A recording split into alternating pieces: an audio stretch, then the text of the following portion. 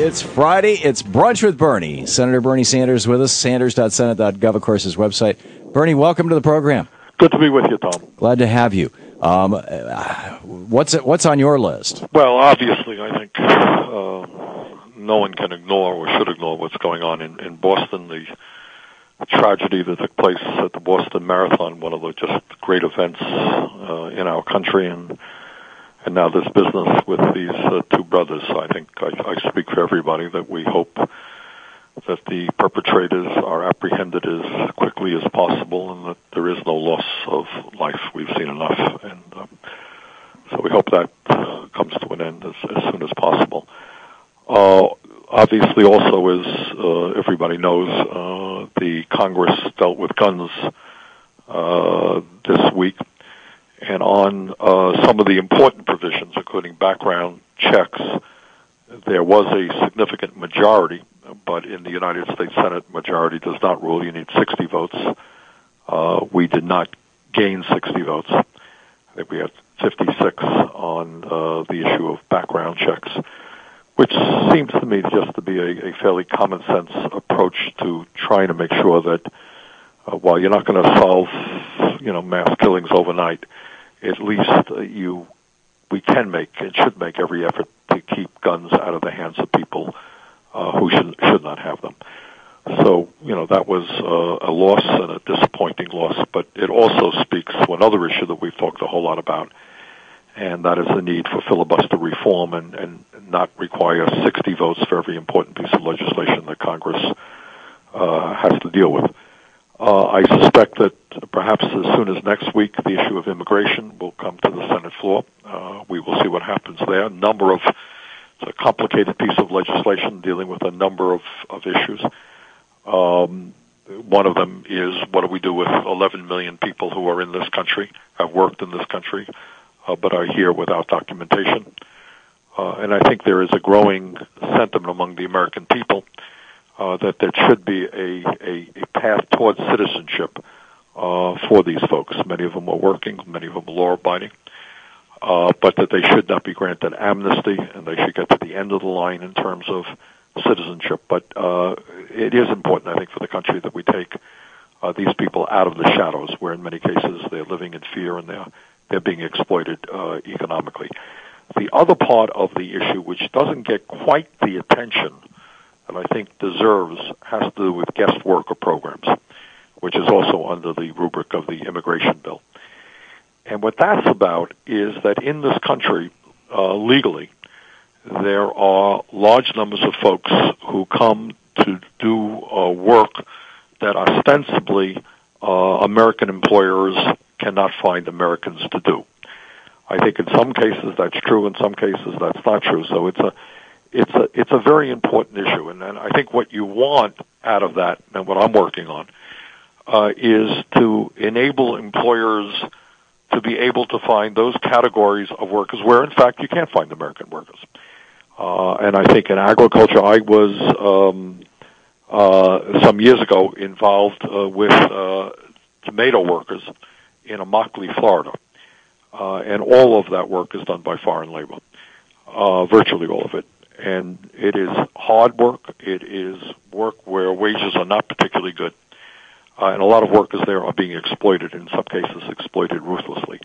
So how you create a mechanism for those folks to be living and working in this country legally is what we're working on, and not be exploited and have legal rights is a very important issue.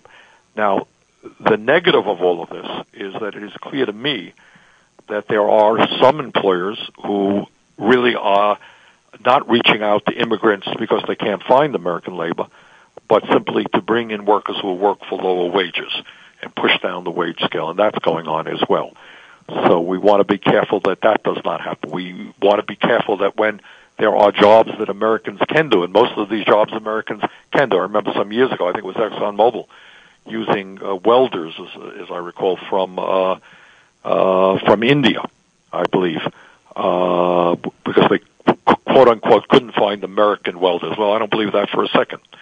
So how you draw that balance where you do not bring in people to be exploited to drive down wages and take jobs away from Americans is important. On the other hand, where there are gaps, where employers legitimately cannot find American workers, how we address that. So that's an important part of the immigration situation. The ongoing debate over the budget deficit reduction, you and I have talked about that on many occasions. In my view, the deficit clearly was caused by two wars that were unpaid for, Iraq and Afghanistan that Bush got us into, huge tax breaks for the wealthy, other programs unpaid for, and also the Wall Street caused recession, which has resulted in a significant decline in revenue coming in to our to the coffers Treasury Department as a percentage of GDP. We're now at about the lowest point that we've been in some 60 years. Our Republican friends think that the only solution to this problem, which is what the Ryan budget in the House is all about, is to cut everything, to end Medicare as we know it, massive cuts in Medicaid, in education, in nutrition programs, heating programs. I think that that's totally absurd at a time when we have so much income and wealth inequality in this country. The wealthy are doing phenomenally well. Corporations are enjoying record-breaking profits. CEOs are now making something like 350 times what their workers are making. I do not believe that you balance the budget on the backs of the elderly, the children, the sick, or the lowest income people in this country. Unfortunately, in some of these areas, President Obama has really done pretty much what the Republicans have wanted, and that is especially in this business of cuts in Social Security and benefits for disabled vets through a so-called chain CPI. I think that is morally unacceptable, and I think it's just very bad economics. But the president has brought that forward and offered that as a compromise that the Republicans are prepared to raise some revenue. I think it's a bad idea, and I won't support it under any circumstance, but certainly as a bargaining position for a Democratic president who is supposed to be representing the middle class to bring forth voluntarily an offer to cut Social Security and veterans programs and raise premiums on Medicare does not make any sense to me at all. So we're working hard against that proposal. And, I just actually am in St. Johnsbury, Vermont, speaking to, we just did a town meeting with seniors, and we had just a wonderful turnout. And I think what I saw here is true all over the country. When you talk to seniors, so many of them are hurting. They're living on $12,000, $13,000, $15,000 a year. Social Security is just either all or almost all of their income. And it's just very, very unfair when these folks are faced with high prescription drug costs, high health care costs, high heating costs. You shouldn't be balancing the budget on their backs. Yeah. Senator Bernie Sanders with us. It's our Brunch with Bernie hour. We'll keep you up to date on what's going on in Boston throughout the program. So far, no changes in the situation. Police are still looking for the younger suspect, Zokhar Tsarnaev. But we'll be back with more with Senator Sanders. Your calls for Bernie right after this. Stick around. This is the Thom Hartmann Program. And be sure to check out Bernie's website, sanders.senate.gov. You can sign up for the Bernie Buzz, and it's always a great news source.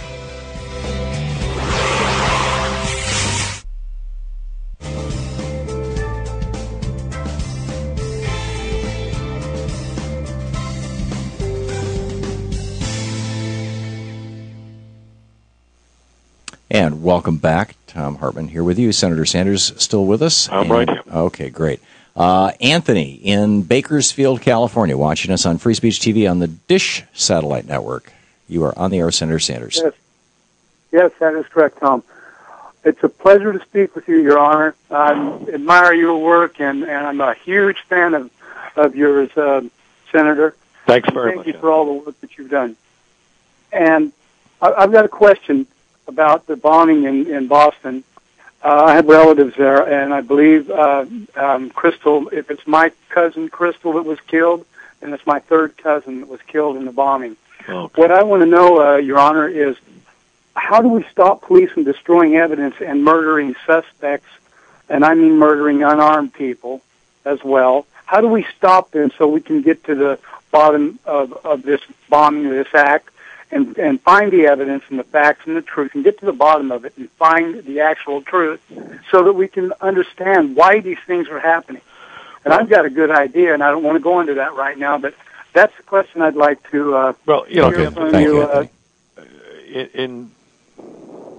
I think it's important for us to put ourselves into the minds of the police officers of that. What they are worried about is IEDs being placed around Boston. Is it true? I don't know. Maybe it is, maybe it isn't. But clearly you're dealing with some people who have no respect for human life, who are prepared to kill wantonly. Clearly the goal, and I'm sure the FBI and the police and everybody else involved there wants it. You want to capture these people. You got to learn their stories. Why are they doing this? Who are they connected to? And a dead body is not going to give you all that evidence. So I would, I think what the police now are very worried about are more bombs going off, more deaths occurring. But I would hope, and I think we all hope, that the suspects are captured and can be interrogated. Paul in South Lyon, Michigan, watching Free Speech TV on Dish Network. You're on the air with Senator Sanders. Yeah. First, I want to thank Tom for using the public airwaves to promote the public good, and also want to thank Bernie for doing all that he could to stop the murder of 11,000 Americans every year with guns. I was watching ABC News on Wednesday, ABC so-called news, and their whole report about the filibuster thing. They never said the word Republican, and they never said the word filibuster. I mean, the media is spinning it as Paul. We just have 40 seconds. Can I get Bernie's response to you right away? I think Paul raises a good question. Here's where the media is at. I mean, and on a very important point, I think the first caller complimented Tom for using the public airways for the public good, and Tom does a great job, and we have some other great radio people out there who really do try to educate and hear from people and have serious discussions about serious issues, but they're a very small minority. So I think when you talk about media in general, what we have to understand is, like every other aspect of American society, you have a small number of huge media conglomerates who own and control of what we see, hear, and read.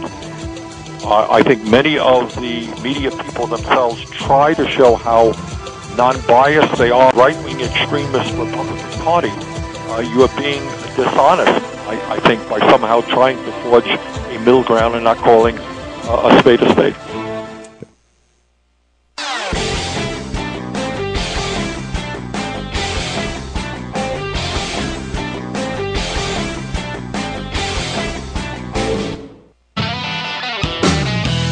Twenty minutes past the hour. Welcome back. Thom Hartmann here with you. No change. Can I continue that thought? Certainly, Senator Sanders. And so I think what Paul was asking about, how come the media wasn't talking about filibuster? Well, if you could reset the question, Bernie, because some people didn't hear the question. Yeah, we had a caller from Michigan, I think, who asked about media coverage of the gun debate, and there was not a lot of reference to a Republican filibuster, which is what it was. If my memory is correct, I think we ended up with 56 votes, and maybe Reid changed his vote so he could bring it up again later. But that's a pretty good majority who wanted stronger background checks. We lost. We lost with 56 votes. And most people say that's pretty strange. Usually majority wins, but not in the Senate. This was a Republican filibuster. There were some Democrats who did not vote for stronger background checks. I think that there were 4 or 5. But virtually all Republicans did not vote for it. So this was very clearly a Republican filibuster, an overwhelming Republican opposition to strong background checks, period. That's what it is. And what Paul was saying is the media did not report it that way, and I think he's pretty much right. Yeah, I found myself yelling at the TV, why don't you use the word filibuster? Why don't you point out? Right. Yeah. Okay. Denise in Claremont, California, listening on Sirius Satellite Radio. You're on the air with Senator Sanders. Hi, Senator Sanders. We all know that the budget the president put forth is a bad budget because of cuts to Social Security. Can't you, as a senator, stop that, veto it? Well, isn't there something you can do as a senator without having to vote on it? To answer your question, we are working very, very hard on it. And one way I worked on it as a member of the Budget Committee, the way it works is, as you know, the House presents a budget. The House budget was written by Congressman Paul Ryan of Wisconsin, who's chairman of the Budget Committee there. It was a disastrous budget. He moved to make savage cuts in Medicare, Medicaid, education, nutrition programs, every program of relevance to ordinary Americans. That's the House budget, and without asking for a nickel of new revenue from the wealthiest people of the largest corporations. I'm on the Senate Budget Committee, and we presented a budget. Didn't go as far as I wanted to go, but was an infinitely better budget than the Ryan budget and a lot better budget than the president's budget. And it did require a substantial amount, almost $1 trillion worth of new revenue coming from the closing of corporate loopholes. 1 out of 4 corporations pays nothing in taxes. We're losing just about $100 billion every year by corporations taking advantage of tax havens in the Cayman Islands and Bermuda, etc. So we addressed that issue, and we did not touch Social Security at all. No cuts in Social Security or benefits for disabled vets. So we are working hard now. The president's budget, Denise, is just a proposal. That's all it is. It's not law, and the debate goes on. And obviously I'm going to work as hard as I can for a budget that asks those people who are earning huge amounts of money to start paying their fair share, those corporations who are paying nothing to start paying their fair share of taxes, and at the same time we're going to protect working families, the elderly, and the disabled, and those people who are hurting. Pete in Georgetown, Texas, watching on Free Speech TV on Dish Network. You are on the air, Pete, with Senator Bernie Sanders. Hi, Senator Sanders. You're very much my hero, and I'm wondering, can criminal charges be filed against the owners of the West Texas fertilizer plant? The place was just about blown off the map, and the casualties keep rising. Terrible. I mean, you know, what a week it's been. We've had Boston and we've had West Texas. The answer is, Pete, I think you're just we're going to have to wait and see what the cause of that terrible explosion was. So I think we can't talk about bringing charges until we know what caused it.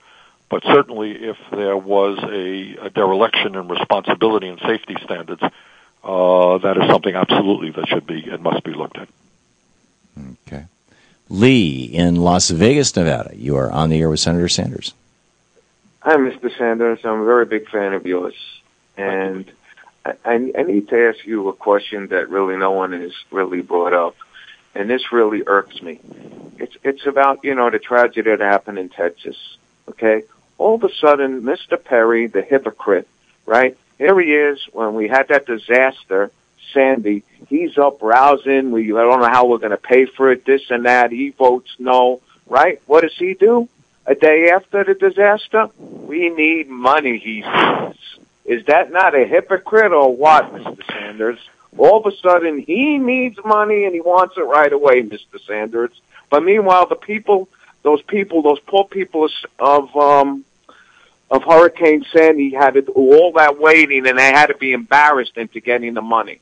What do you think about that, Mr. Well, what I think is, I have to tell you, Lee, I've been preoccupied with some other issues, and I have not followed Governor Perry on this issue. I can just fill you in, Bernie, real quickly. Yeah. He came out today and asked, or maybe late yesterday afternoon, and specifically asked the president to expedite emergency aid to Texas for this bond. That's what Lee is talking about. And when Sandy was being debated, he in a press conference referred to it as pork. Yep, I guess hypocrisy is the right word, Lee. Yeah. Look, here's what the issue is. We are a nation, and we're a nation in which Vermont is one of the states, and Texas is one of the states, and Massachusetts is one of the states. And when disaster strikes, whether it is an earthquake in California or a tornado in Missouri or a terrible floods in Vermont or a tragedy in Massachusetts or a tragedy in Texas, we should respond, according to the law, as a nation, coming together to help communities that have been ravaged by disaster. Right-wing Republicans, and that, by the way, has been a fundamental concept of how we function as a government and as a people for many, many decades. And recently, right-wing Republicans like Rick Perry have moved away from that. We can't afford to do this. We shouldn't do this.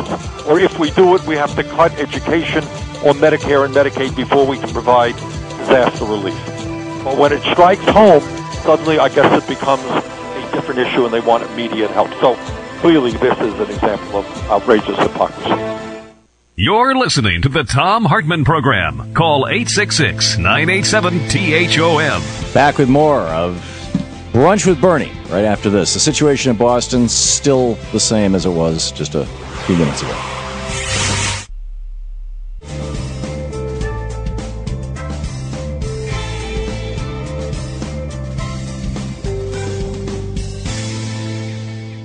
Senator Sanders with us. Bernie, you're still here, right? I'm right here, Tom. Okay, great. So let's pick up some phone calls here on things having to do with, well, here, this is a great one. Scott in Rockford, Illinois, listening on WCPT. You're on the air with Senator Sanders.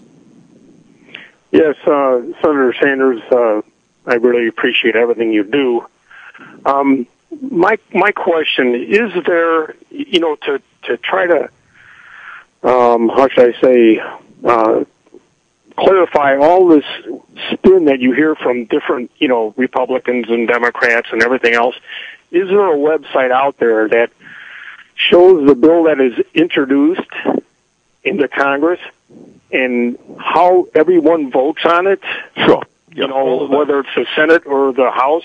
Yeah. I mean, people need to know. The answer is absolutely yes. There is a website out there, I think it's under Thomas of the United States Congress, where you can track every piece of legislation offered. And as you know, thousands and thousands of pieces of legislation are offered, and relatively few of them are actually voted on. And you can also find the votes that are cast on that on any bill that gets to the floor of the House of the Senate. And the website, just for reference, is named after Thomas Jefferson. It's thomas.loc, as in locate.gov. I beg your pardon? It's the LOC, as in Library of Congress. Yeah, so it's thomas.loc.gov.gov. Yeah, and it's a good website, and you can learn a lot about legislation. You can read the entire bill, the summaries of the bill, and so forth. Yeah. Gene in Alachucha. I know I'm mispronouncing that. Gene in Florida. Alachua. Okay, there you go. You're on the air with Bernie. Okay, my question for Senator Sanders is if he had ever considered any possibility of a national ticket that involved himself and Senator Warren, and to let him know if that was a possibility, myself and several of my friends would resign our jobs and work full-time for him. That's very kind of you. Running for national office is a huge responsibility, and somebody with my politics would run into incredible opposition from corporate America and all of the big money interests, and problems with the media, and you have to raise a huge amount of money. So at the moment, at least, let me just say this: it's a very generous compliment that you're offering me, and but right now I am very content being and very proud to be the U.S. Senator from the state of Vermont. Stephen in Monterey, Tennessee. You're on the air with Senator Sanders. Tom and Bernie, it's a pleasure to speak to two people with integrity and concern for the American people. I have just one simple question.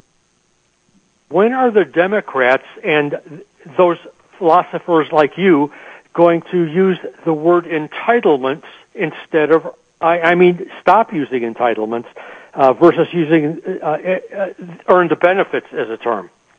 I don't use the word entitlements. I don't describe Social Security or Medicare as an entitlement. I think it is an earned benefit. But what is most important, and Stephen, you raise the really important issue, the philosophical issue now of where we are as a nation. What do we believe?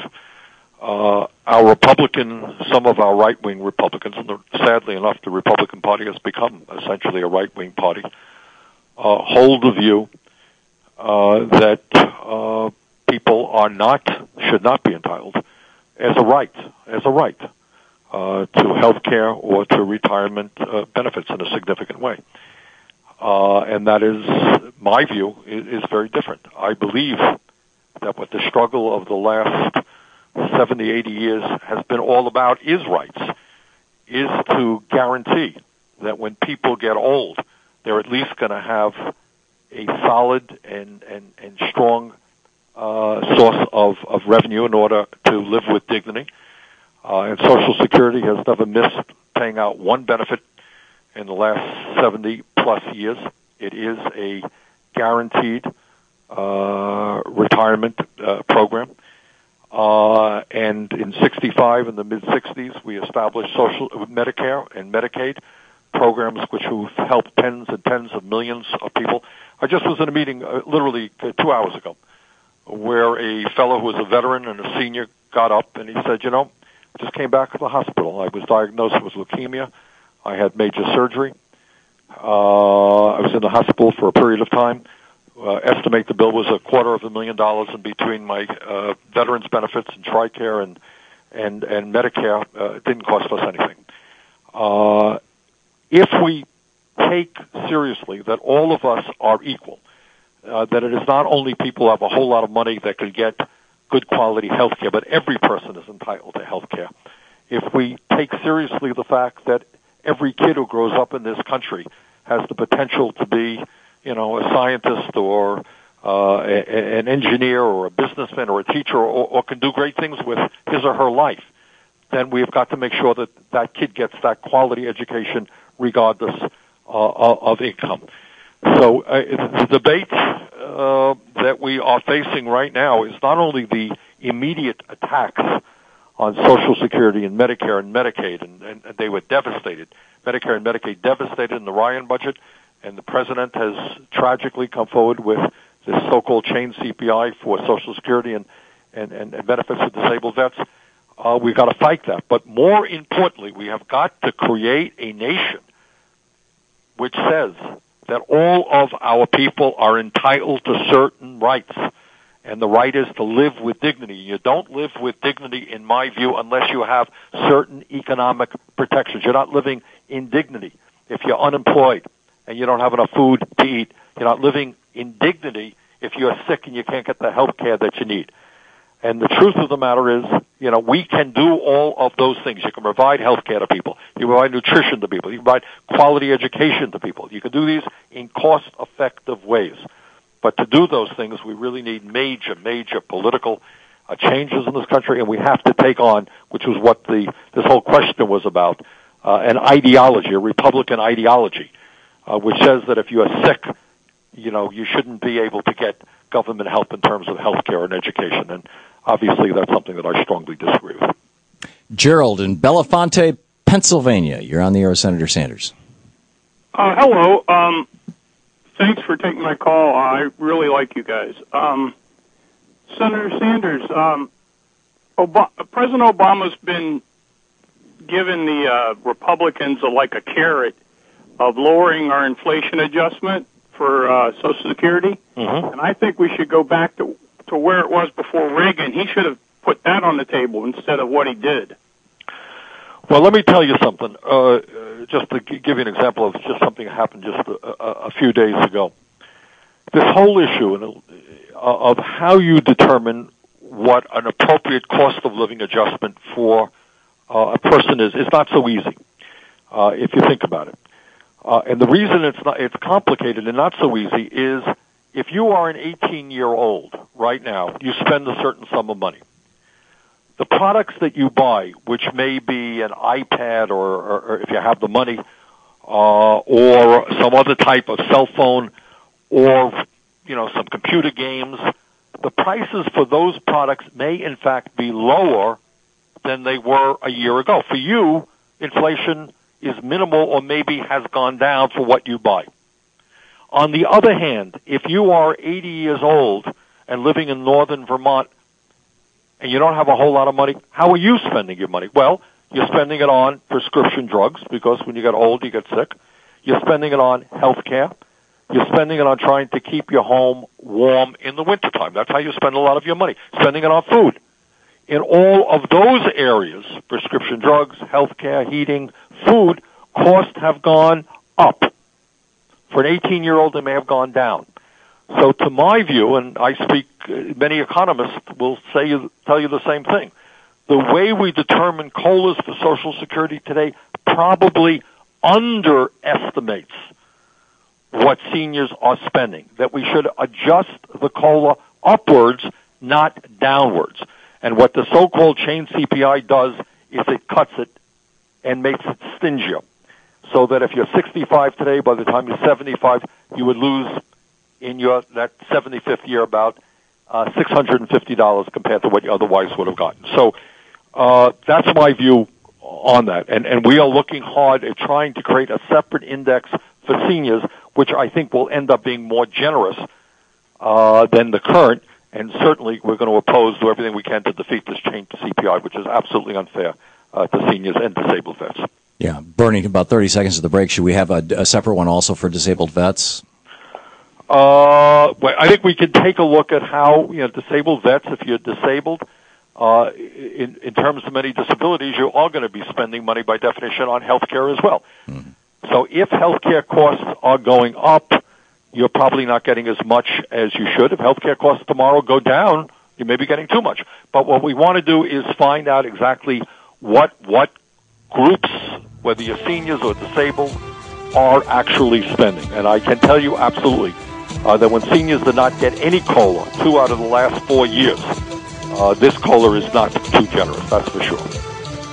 Senator Bernie Sanders with us, taking your calls here on our Brunch with Bernie hour on the Thom Hartmann Program, our national town hall meeting with Senator Bernie Sanders. Check out his website at sanders.senate.gov. You're listening to the Thom Hartmann Program. Visit ThomHartmann.com for audio and video archives. When you're there, be sure to sign up for his newsletter, The Bernie Buzz. I get it. It's a great source of information. Well, I often share the stuff with you here on the air.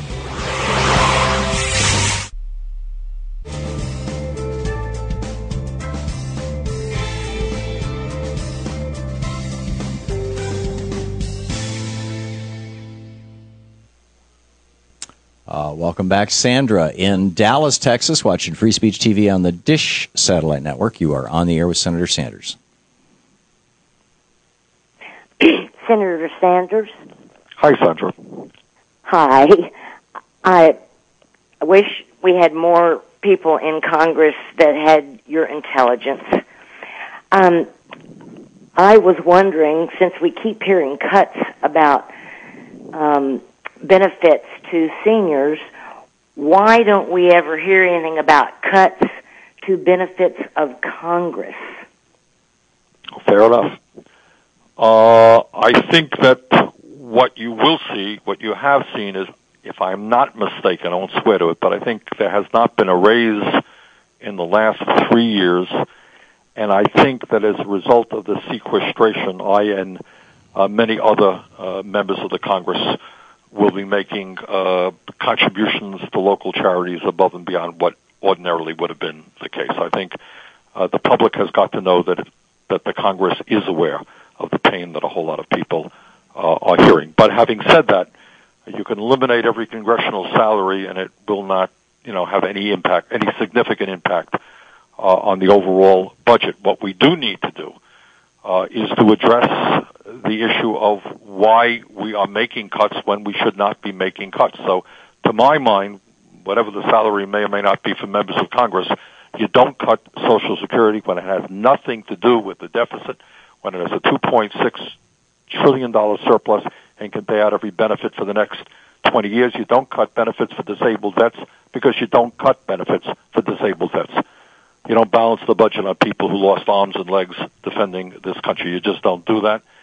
And I think if we raise revenue in a fair and proper way, understanding that, for example, Sandra, in the last 3 years, between 2009 and 2011, those 3-year period, all of the new income created in this country went to the top 1%. Not 90%, not 95%, 100% of all new income. People on top are doing phenomenally well. The middle class is shrinking. People are really, really hurting. And you don't balance the budget on people who are in pain, who are struggling now to survive. You do ask people who are doing phenomenally well, and in many instances whose effective tax rates are quite low, to start paying their fair share. Okay. We have just a minute until this next break, Bernie. There's one other thing I would mention, and I wanted to thank him publicly. Last Friday, just a week ago today, we had Matt Taibbi, who I know you know, Tom. Yes.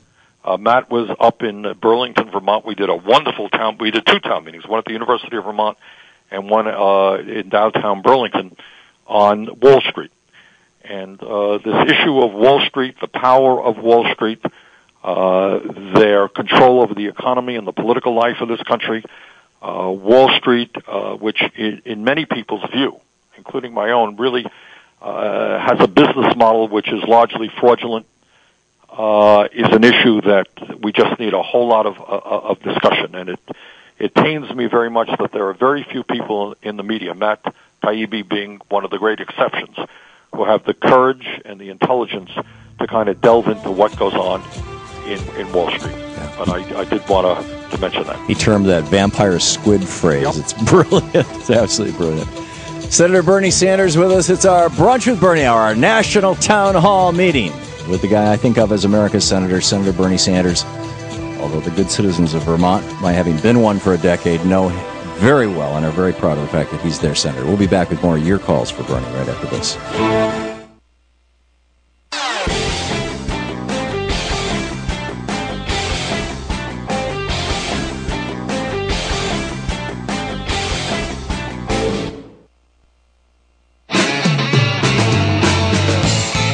Welcome back. 10 minutes before the hour. The situation in Boston continues at a, they're still searching for this young man, this 19-year-old who is on the lam. We will, at the top of the hour, have journalist Charlie Pierce with Esquire and the Boston Globe. I'm sorry? Oh, okay. Well, we'll have a more detailed news report at the top of the hour. In any case, Charlie's not. He was going to be with us Monday. But back with Brunch with Bernie, Senator Bernie Sanders here on the line with us. Joyce in Deer Lodge, Montana. You are on the air with Senator Sanders. Thank you, Tom, for taking my call. I have to laugh. You stumbled a little bit over my town. Yeah. Anyway, first of all, thank you for this program. I've just recently started watching it. I didn't even know it existed. I'd never heard of it before, and I love free speech. Yeah. And I want to ask. Oh, I'm sitting here looking at Bernie on the TV. I want to compliment you, Senator Sanders. You're right up there with my favorite politician, and that was Mike Mansfield. Mm-hmm. So your question, Joyce? I don't have admiration for very many of our congressmen or women. But what I want, my main question for you, Senator, is I was very upset. Well, I'm going to explain a little bit. Very upset when Tom announced, I believe it was last week, that the Senate had voted, or the Congress had voted, I guess Senate had voted. The entire body voted that it was all right for the congressman to have insider trading information. And when I first learned about it, when I came out during one of the campaigns, I was just appalled. So, do you believe that there are American citizens who are above the law? No, I don't. And to the best of my knowledge, Joyce, we dealt with that issue last year. And made it illegal for any, not only member of Congress, but staffer to utilize inside trading information. So I think that's an issue that came up, my recollection is last year, and I think it was dealt with and passed. Glenn in Cary, Illinois. You're on the air with Senator Sanders. Is this Glenn? Did you ask for Glenn? Yep. Okay, I lost you there. Hey, hi, Senator. I have a question for you. Can you kindly explain what happened to the filibuster? If I recall, after the fall election, Senator Reid was on cable news, network news, very irate, very verbalizing on how the Republicans have held legislation hostage, and I hear you repeating and Tom repeating the same thing. And my layman's understanding is at the beginning of every Senate, majority leader has an opportunity to change the rules, not the constitutional rules, I understand that, but change the rules. And I haven't heard a report what happened, and now here we are in April, and everybody's still complaining about the Republicans not abiding by filibuster. Did Mr. Reid drop the ball, or did the Senate drop the ball? Here's what happened, Glenn. I think your description of the situation is accurate.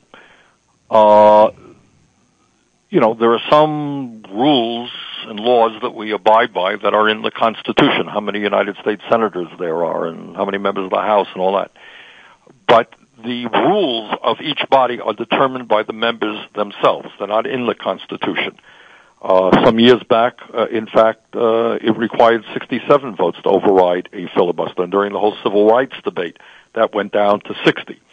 So could it go down from 60 and end that completely to make it 51 votes carries? The answer is absolutely. You're also correct in stating that there was a lot of discussion about this issue when the session began. And I can tell you, having been in many meetings, caucus meetings, this issue was raised hot and heavy. I think what Majority Leader Reid ended up concluding is, number one, he might not have the votes, as I recall, to go forward.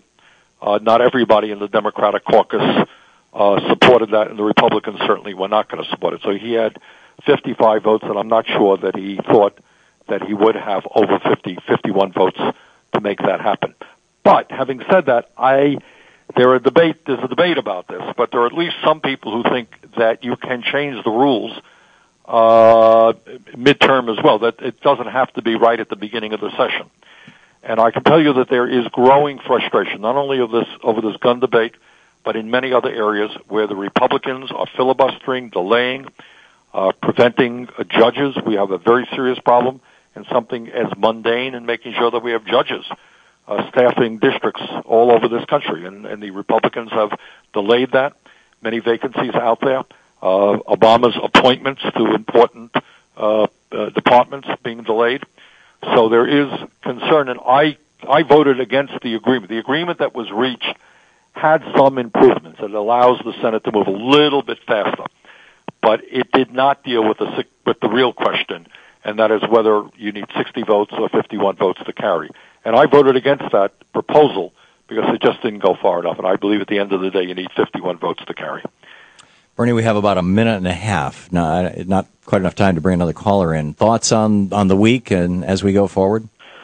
Well, obviously it has been, a difficult week for this country in terms of the Boston Marathon and the tragedy there, and then what's happening literally right now on the streets of Boston. A police officer killed last night. And just makes all of us shake our heads about what kind of world we live in when people can do these types of things.